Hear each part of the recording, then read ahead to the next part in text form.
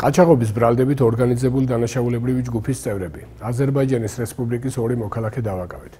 დავადგინეთ, რომ შეიარაღებული ბრალდებულები სამთან ამზრახველთან ერთად მიმდინარე წლის 1 დეკემბერს ხარაგაულის რაიონის სოფელ საქაცრიაში საქართველოს მოქალაქეებს, ეროვნებით აზერბაიჯანელებს, რომლებიც თბილისიდან ბათუმის მიმართულებით ავტომობილით გადაადგილდებოდნენ, თავს დაესხნენ 140,000 ამერიკული დოლარი, მობილური ტელეფონები და პირადი ნივთები გასტაცეს და შემთხვევის ადგილიდან მიიმალნენ. დანაშაულებრივი ჯგუფის ყველა წევრის ვინაობა ცხელ კვალზე გატარებული ოპერატიული ღონისძიებების შედეგად დავადგინეთ. ისინი აზერბაიჯანის რესპუბლიკის მოქალაქეები და ცნობილი კრიმინალური ავტორიტეტის, ეგრეთ წოდებული კანონიერი ქურდის ნს-ს ზედმეტსახელად გულით დაჯგუფების აქტიური წევრები არიან.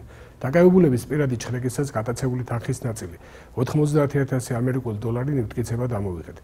ჯგუფის სხვა წევრების დასაკავებლად მიმდინარეობს ოპერატიული სამძებრო და საგამოძიებო ღონისძიებები. გამოძიება დიდი ოდენობით ნივთის დაუფლების მიზნით ჯგუფურად ჩადენილი ყაჩაღობის ფაქტზე მიმდინარეობს.